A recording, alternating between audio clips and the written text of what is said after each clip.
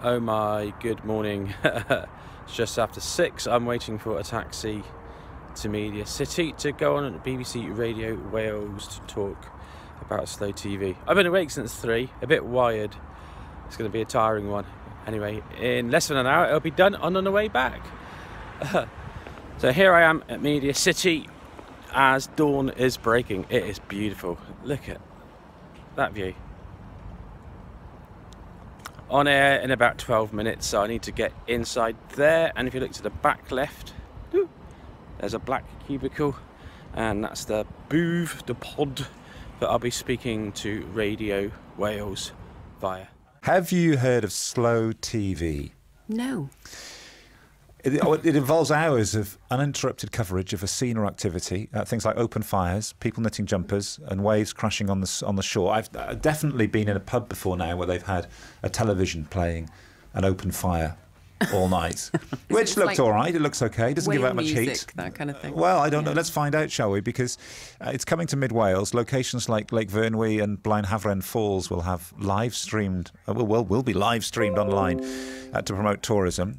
Tim Previtt is the author of the Slow TV blog. Hello, Tim. Good morning, Ollie. Hi there. Have we got a grip on this? Do we fully understand what it is? From what we were saying just there, like an open fire on the telly.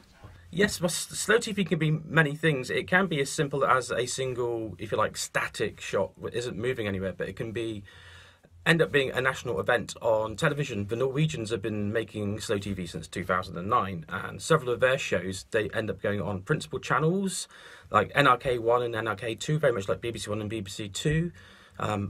Millions of people tune in to watch it. They have a large production crew. It can go on for either several hours or even days. What do they show, Tim? Well, it started off with the Bergen to Oslo train journey, which was 8 hours. A few years later, they did the journey from on the coastal boat Hurtigruten from Bergen to Kirkenes, which was 5.25 days. Wow. This year, it's not just about journeys. This year, they did the performance of all of Grieg's works, all of his opuses from start to finish over a weekend with orchestras and ensembles and soloists all across Norway. And this went out on the radio as well as on the principal TV channels. That's a biggie, isn't it? We've had things like this, haven't we? There wasn't there a bus journey around Devon or something or Yorkshire, wasn't it? The Yes, Yorkshire Dales yes. bus that went viral last year. That was one. Yes, there was the Yorkshire Dales bus. There was the canal journey, which they did from Bath to a bit further on from Bathampton. And there's the reindeer journey. One of my critiques, a positive critique, is of the slow TV we get in the UK and in other places. It's not the entire thing. So when we had the canal trip, it started off at Bath. If the Norwegians had been making it, they'd have done the entire canal route, say from Bristol to London. And shown someone building the boat. Yeah, and it would be lots of different camera angles. When the Norwegians did their boat trip, it was 11 cameras on board. So this is more than just a webcam, obviously. Yeah. The production quality that's put into it in Norway is significantly higher. Yes, people will enjoy it and get an awful lot from a very simple slow TV production. I think the stuff coming from Visit Mid Wales, Real Mid Wales, will be really enjoyed.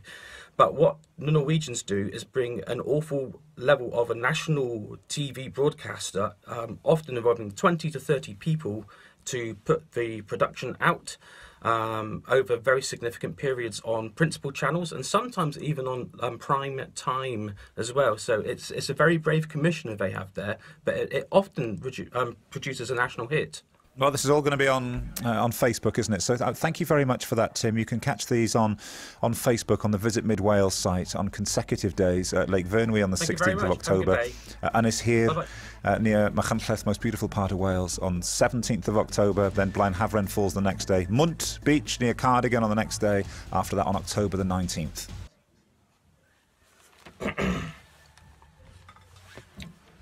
Oh, that was very short and sweet, 3.5 minutes. I was hoping for 10, but anyway, always good to plug slow TV and hopefully bring a better understanding to it.